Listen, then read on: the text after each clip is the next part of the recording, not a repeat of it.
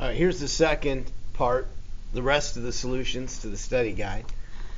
Using the rational zero theorem, do you know how to create a list? So we look at the last number and think of all the numbers that go into it evenly. That's 1. And you have to remember to go plus and minus. That's 1, that's 2, that's 3, 4, 6. And then sometimes they think, oh, what's 4 times what? There it is. 3 times what? 2 times what? And then the last one's the easy one. Now this one is for my HP kiddos. Can you create a list where you have 2 that we're talking about? So we're going to put them above and below. So above, I'm going to do this. So all the numbers that go into 14. Then underneath, all the numbers that go into 5. So we have the last number and the first number, and then we divide all combinations. So what's 1 divided by 1? What's 2 divided by 1? What's 7 divided by 1? 14 divided by 1. I know it's blurry. And then do the same thing with 5. So 1 divided by 5, 2 divided by 5, 7 divided by 5, and 14 divided by 5. And there you go. And that's the complete list.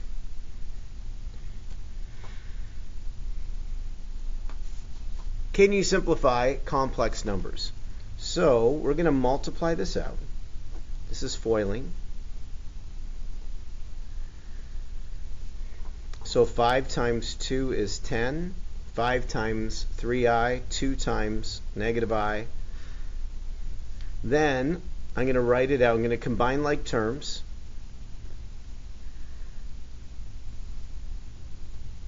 And then I'm going to recognize that I squared is negative 1. Negative times the negative is plus 3, and then the real number comes first, and then the imaginary. So 10 plus 3, that's where 13 comes from. The second box, adding and subtracting, we're subtracting. So 6 subtract negative 8. Maybe what we need to do is we need to distribute. So a negative times a negative is positive 8. A negative times a positive is negative, so that I can see it. So it's 6 plus 8, that's 14. Negative 2 and negative 2 together, that's negative 4i. All right, this is for the HP friends here. Dividing, we have to do what's called the conjugate. So the opposite sign, top and bottom.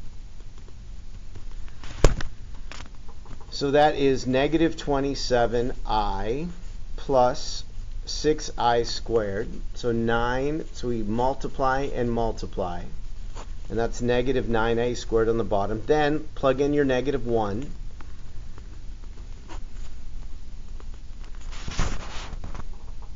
And so I have negative 6 minus 27i over positive 9. And then I'm going to separate it. So we have the real number, and then we have the imaginary number. Divide by 3. And 27 divided by 9 is 3. So we're good. And there's our answer. Okay, again for this one, we're going to do the conjugate. So only the imaginary number am I going to change the sign. So instead of positive 5i, negative 5i. We need two boxes to FOIL. So we have 1 minus 2i and 6 and negative 5i. And then we multiply it out.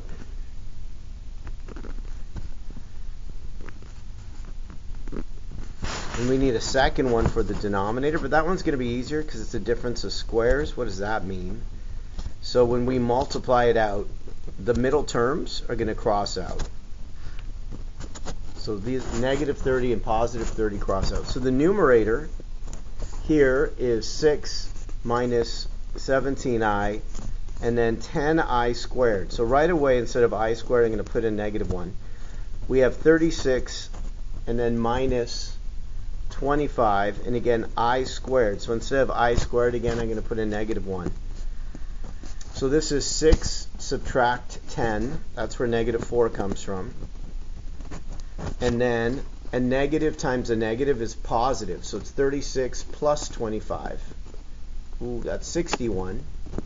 Sure I know how to add. And then I'm going to separate it. So we have negative 4 over 61 minus 17 over 61i, and you did it. All right, turn the page.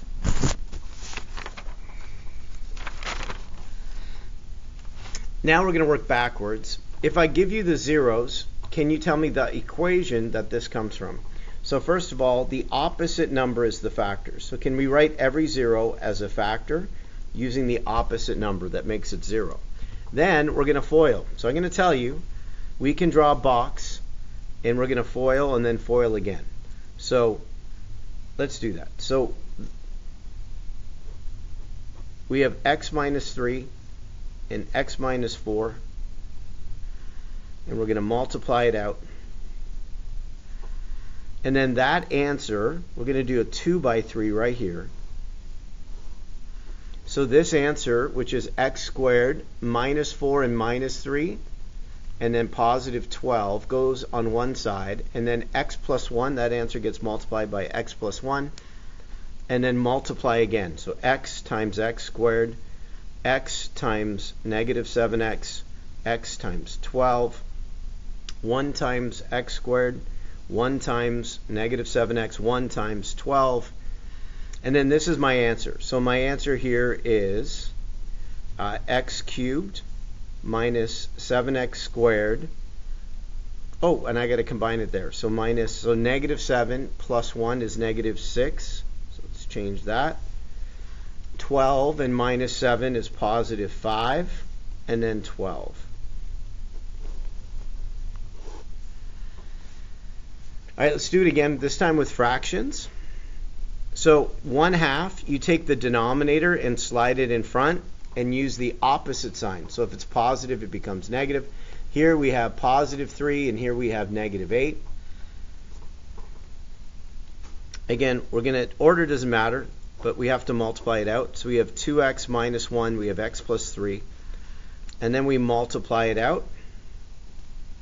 Then we're going to draw a 2 by 3.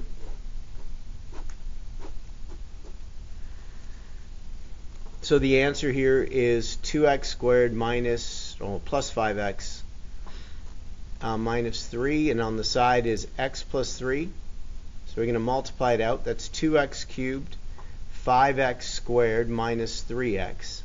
That's 6x squared, 15x minus 9, and then there's my answer. So combine like terms. 6 plus 5 is 11x squared. 15, take away 3, that's 12x, and then minus 9. And this equation has these zeros.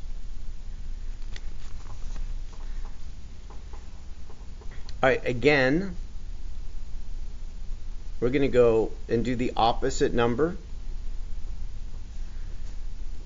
So even if it's irrational, it's like if it was negative, it becomes positive. If it's positive, it becomes negative. And the negative one is plus 1. So we have x and positive root 2, x and negative root 2. So x times x. Now this root 2x and negative root 2x, that's going to cross out.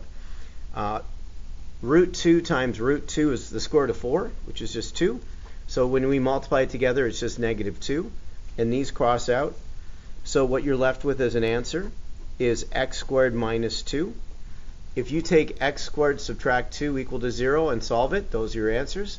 Then we have x plus 1 on the side. We just need a 2 by 2 again. And you have your answer. So the answer is x cubed plus x squared minus 2x minus 2. Done. All right, let's do it again here. So we have x minus root 3, x plus root 3, x minus 2i, and x plus 2i. So there are my factors I'm going to multiply out. The first two, x and negative root 3, x and positive root 3. Again, the middle terms are going to cross out. know that the square root of 3 times the square root of 3 is the square root of 9. Like 3 times 3 is 9, and the square root of 9 is just 3, and it's negative. So we're going to do the same thing here with this last two parentheses, x and negative 2i, x plus 2i. And again, they're going to cross out, the ones that look complicated. Be careful here with the last one, but 2ix and negative 2ix, they cross out. And so we need one more box at the end. Remember, these cross out. And again, just need a 2 by 2. So this is x squared, take away 3. Here, these cross out. It's x squared. Remember, I squared is negative 1. So this is x squared plus 4, because a negative times a negative make it plus 4. Multiply it out, and then you have your answer.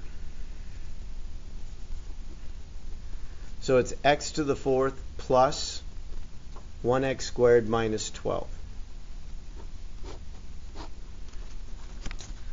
All right, these are for my HP friends, the last two. So if you're in CP, you finish the study guide. Take pictures and anyway, not take. You should bring it to class, right? Because you get to use it on your exam. Honors does not get to use this on your exam, but you get to study from it. All right, so we're going to go x subtract, use parentheses, and x subtract, use parentheses, and then x plus 7. The first one's the challenge, but then it gets easier.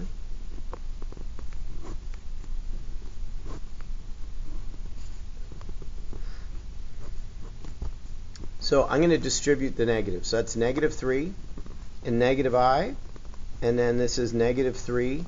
Negative times negative is positive I, and then I'm going to multiply it out. A bunch of things are going to cross out when I do that.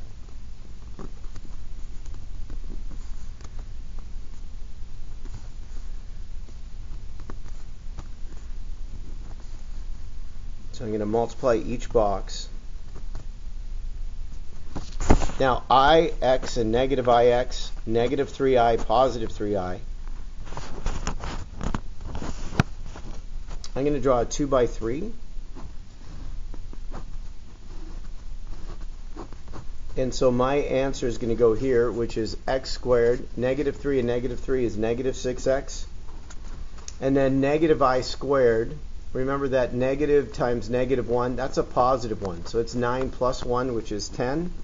And then on the side is x plus 7, and then multiply it out. So it's x cubed minus 6x squared, and then 10x, 7x squared, negative 42x, and 70. And then the answer I'm just going to put underneath here. So it's x cubed plus 1x squared minus 32x plus 70. All right, last one. So the setup, these are irrational. So we're going to go x subtract, use parentheses. X subtract, use parentheses. And same thing here, x subtract 1 and x plus 1. Or sorry, x subtract I, x plus I. Again, we need a 3 by 3 here. So we have x minus 2 and minus root 3, x minus 2, and then a negative times a negative is positive root 3, and then multiply it out. So each box I'm going to multiply out.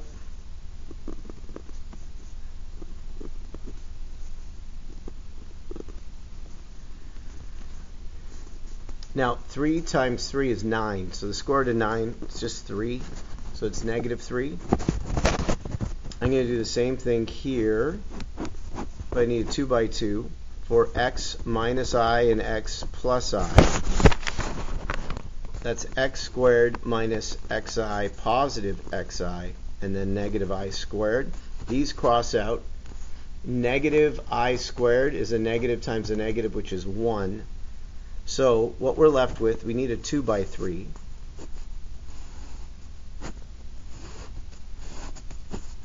So this answer here, remember root 3x, negative x, those cross out, these cross out. We have x squared minus 4x and 4 take away 3, which is 1. And then on the other side we have x squared plus 1. And we're going to multiply that out.